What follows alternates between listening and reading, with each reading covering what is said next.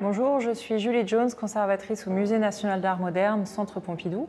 Je vais vous présenter l'exposition Corps à corps, Histoire de la photographie, dont je suis co-commissaire avec Marin Karmitz.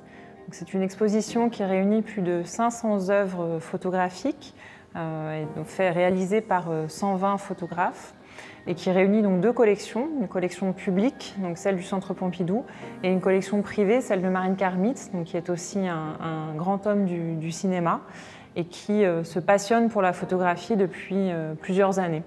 Sa collection est particulièrement complémentaire et à plusieurs titres de celle du musée. Et donc c'était l'occasion ici de les réunir et donc de voir comment les deux pouvaient dialoguer ensemble et parler de la représentation du corps humain, du visage, de ce que cela pouvait dire finalement du photographe, mais aussi du modèle, de notre manière de voir les autres. Un des premiers dialogues présentés dans l'exposition, donc dialogue entre ces deux collections, se retrouve dans la première partie de l'exposition intitulée « Les premiers visages », qui revient finalement sur comment les photographes réussissent à faire émerger des visages sur la pellicule, comment dès le début du XXe siècle, on commence à s'intéresser à la description du visage. Donc on voit ça très clairement dans cet autoportrait de Stanisław Witkiewicz, qui est réalisé entre 1912 et 1914. Et on voit à quel point cette réalisation est avant-gardiste, parce que là, il s'agit plus que d'un portrait, on est bien dans le genre du portrait en plan très très rapproché. Donc ça, c'est complètement novateur. On n'a pas encore ça en photographie, en tout cas on l'a très rarement. On l'a même pas encore au cinéma, et on voit comment finalement là l'artiste s'attache à rentrer au plus près donc, de l'intériorité, donc en l'occurrence de lui-même. Et donc dans l'exposition est présenté donc tout un ensemble de portraits, d'autoportraits de Witkiewicz. Donc on met en dialogue ici avec toute une série des premières photographies que prend Constantin Brancusi quand il vient d'arriver à Paris. Donc là, on est plutôt en 1907-1908, et donc il photographie ses premières réalisations quand il n'est pas encore le Brancusi qu'on connaît, il est encore très figuratif, et on voit comment ses têtes finalement émergent de la matière à sculpter. Et on voit comment lui, photographe amateur, s'attache à représenter donc, ces visages sans se soucier finalement de toute perfection technique, chose qu'on retrouve aussi chez Witkiewicz. Et cet attachement, vraiment encore une fois au gros plan, jusqu'à vraiment délaisser certaines zones, les laisser dans le flou plus ou moins volontairement. Et donc quand on avance dans cette section dédiée à ces premiers visages, on va voir un peu comment des grandes figures de l'histoire de la photographie vont dialoguer ensemble, ici de manière complètement, on va dire, inédite et parfois inattendue.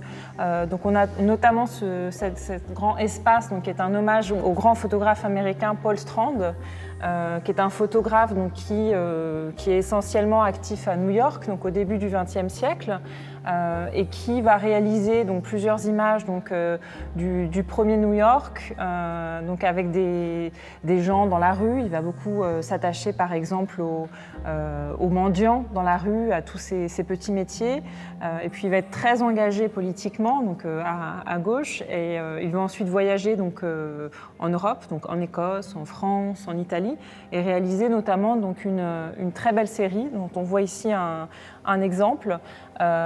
Donc là, on est dans les Hébrides, donc en Écosse, en 1954, où on voit comment, un peu comme le faisait Brancusi ou Witkiewicz, il va s'attacher comme ça à rendre visible finalement un anonyme en le magnifiant de toutes les manières possibles, c'est-à-dire en maîtrisant extrêmement bien la lumière, donc ici en l'occurrence la lumière du soleil, une lumière naturelle, en travaillant le cadre. Donc là, on voit à quel point la main de cette personne est quasiment aussi importante finalement que son visage et aussi expressive. Et puis là, on entre dans la seconde section de l'exposition, qui est dédiée aux automatismes photographiques. Donc c'est une section qui essaye de voir finalement ce qu'a fait l'apparition du photomaton à la photographie. Donc les premières cabines photomatons qu'on connaît tous, elles arrivent à New York et à Paris au milieu des années 20. Elles sont évidemment mises en place dans évidemment une volonté de contrôle administratif et policier, et on voit comment elles vont être tout de suite détournées, ces cabines photomatons, donc à la fois par les gens comme vous et moi, mais aussi par les artistes. Et donc les surréalistes et tous les membres qui gravitent autour de ce mouvement surréaliste à Paris vont se passionner pour les cabines photomatons, donc qu'ils détournent en des sortes de petits théâtres. Donc ils vont se mettre à l'intérieur et faire comme on a tous fait, c'est-à-dire faire des grimaces, se retourner, venir à plusieurs dans la cabine et finalement détourner tout ce que cette photo automatique a va détourner le pouvoir de contrôle finalement de cette image. Et c'est une façon aussi de reprendre ce pouvoir sur son image, de jouer avec quelque chose qui est extrêmement populaire, démocratique, bon marché, et de s'emparer de cette photographie-là pour la subvertir finalement. Donc là, on entre dans une section qui s'appelle Fulgurance, qui est une sorte d'hommage, je dirais, à l'instant décisif tel que l'a théorisé Henri Cartier-Bresson, ou en tout cas tel qu'il en a donné la recette. Vraiment cette idée que le photographe est là pour capturer un instant quasiment magique du réel, un instant de grâce, un geste, un regard, un moment du réel finalement qui est particulièrement poétique, esthétique, beau ou signifiant. Donc là, évidemment, alors il y a toute une tradition qui va émerger de ça, qu'on regarde aujourd'hui avec la distance, comme notamment la tradition de la photographie de rue. Donc ça, c'est très présent aux États-Unis, donc dans les années 30, 40, 50 et puis après. Donc une des œuvres un peu emblématiques de cette tradition documentaire de rue et de cette esthétique de la fulgurance. Donc c'est sans doute une série de Walker Evans, donc c'est les subway photographs, donc ces photographies prises dans le métro new-yorkais. Donc il prend à l'occasion de 2 hivers, donc il cache son petit appareil Leica sous son manteau, qu'il déclenche à l'aide d'une sorte de fil qui est relié au déclencheur. Et donc là, il va vraiment photographier des anonymes à leur insu, qui sont en train de dormir, de rêver, de penser à des choses et d'autres, entre eux sans doute leur lieu de travail et leur domicile. Donc on voit comment cette tradition de la fulgurance se poursuit aussi dans des pratiques beaucoup plus contemporaines, comme chez Lucas Hoffman par exemple, ou un petit peu avant comme chez Agnès Bonneau aussi, qui a photographié en couleur donc des anonymes. Et puis on rentre dans la section intitulée Fragments, donc qui là regroupe beaucoup de photographes femmes dans cette section, qui est vraiment dédiée finalement à l'exploration de cette objectivation du corps par la photographie, par la fragmentation du corps par l'image, mais aussi comment, en tant qu'artiste photographe, en utilisant ce même procédé de fragmentation de l'image, on arrive justement à critiquer cette objectivation, à reprendre le pouvoir, le contrôle sur son image.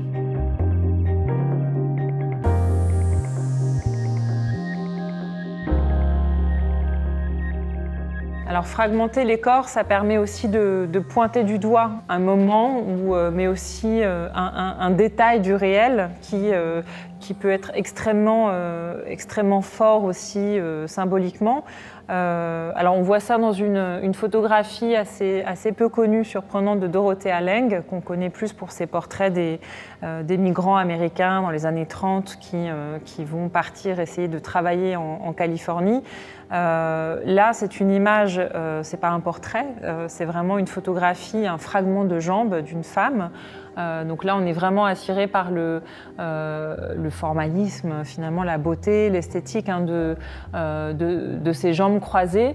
Et puis quand on regarde un peu plus longtemps, on voit apparaître, donc ici sur une des jambes notamment, et là aussi, donc comment ces bas sont reprisés. Et donc quand on regarde de plus en plus, on ne sait plus trop s'il ne s'agit pas d'une cicatrice sur la peau ou vraiment du bas. Donc il y a vraiment cette distance du photographe qui là fait naître une forme aussi de poésie chez le spectateur.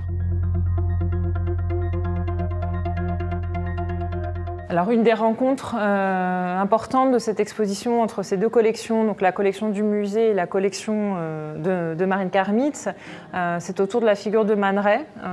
Donc la collection du musée national d'art moderne est une des plus grandes maisons pour la collection Man Ray.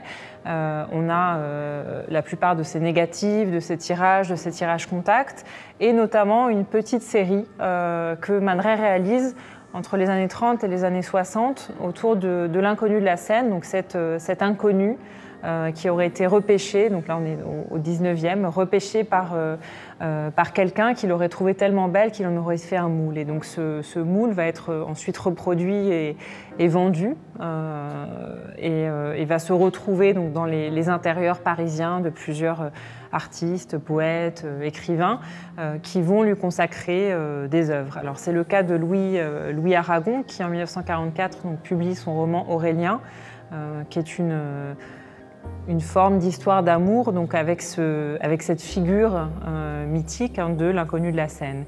Et Louis Aragon demande à Man Ray, donc au milieu des années 60, toute une série photographique pour illustrer donc, la réédition de son roman.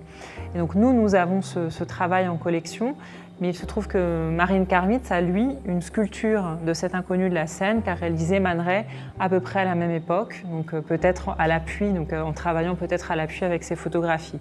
Et donc là, on les réunit ici, donc dans un même espace.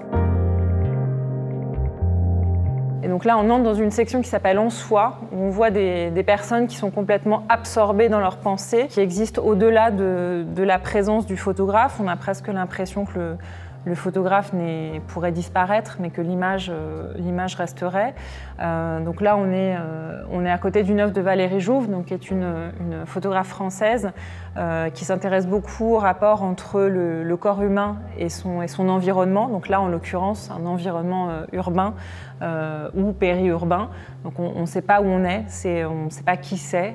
Il y a vraiment quelque chose de très détaché dans cette image, et en même temps qui raconte beaucoup donc, du rapport effectivement de ce corps qui construit aussi la ville. Donc là, on entre dans une section qui s'appelle Intérieur, où on voit comment les photographes vont pénétrer des corps sociaux à l'intérieur même de la société, donc qui vont fonctionner de manière autonome. Donc là, c'est vraiment ce que Michel Foucault appelait les hétérotopies. Hein. Ça peut être la famille, ça peut être une salle de cinéma, un asile psychiatrique, un café, où finalement une communauté va fonctionner en fonction de ses règles propres. Alors une forme d'hétérotopie peut-être pourrait être aussi tout ce qui est les corps politiques, en tout cas ceux qui se sont battus, notamment là en l'occurrence dans l'exposition, on fait une sorte de focus sur ces corps sociaux et politiques autour des droits civiques dans les années 60. On voit comment l'image a vraiment participé de cette défense des droits civiques. Donc là, on voit réunis des grands photographes noirs américains très actifs donc dans les années 50-60, notamment Gordon Parks, qui est un des premiers photographes noirs américains à être invité dans le staff de Life magazine, où Gordon Parks va documenter donc, la famille d'Ethel Sharif, donc Ethel Sharif qui est la fille d'Elijah Muhammad, le chef spirituel de The Nation of Islam, pour lequel donc, Malcolm X est alors le porte-parole. Donc là, on arrive dans la dernière section de l'exposition. Donc on commençait l'exposition avec l'émergence de ces visages, de ces portraits, où on arrivait dans la photographie à vraiment quasiment toucher ces personnes, toucher leur peau, voir tous les détails finalement de leur personnalité extérieure. Et la dernière section donc, se clôt avec finalement des formes de disparition et possiblement de renaissance. Donc là, on est vraiment dans un autre type de photographie, avec aussi beaucoup de propositions plus contemporaines, avec des artistes qui finalement s'interrogent sur le corps, mais plutôt dans une question, je veux dire, quasiment métaphysique. Alors c'est le cas notamment de Smith, donc un artiste français donc, qui est vraiment, là je ne sais même plus si on parle de photographe, mais vraiment effectivement d'artiste plutôt multimédia, un artiste qui est plutôt habitué aussi à collaborer avec des scientifiques, des philosophes, et à toutes sortes de spécialistes dans des champs très divers, donc au-delà même du champ de l'art, et donc qui, à partir de 2017, donc, travaille sur un projet qui est consacré finalement à la tentative de reconnexion de l'homme avec le cosmos. C'est-à-dire qu'il Smith part du constat qu'on a perdu finalement notre connexion aux étoiles et qu'il faut la retrouver de toutes les manières possibles. Et donc lui va commencer à utiliser la caméra thermique, donc cet appareil photographique qui va capter la chaleur des corps. Donc ce qu'on voit finalement dans ces images, c'est même plus des portraits ou des corps, c'est plutôt des traces de corps, donc des traces de chaleur humaine qui se sont fixées à un moment sur un corps inanimé au départ. Donc voilà pour un aperçu de cette exposition que vous pouvez voir jusqu'au 25 mars 2024, donc au centre Pompidou.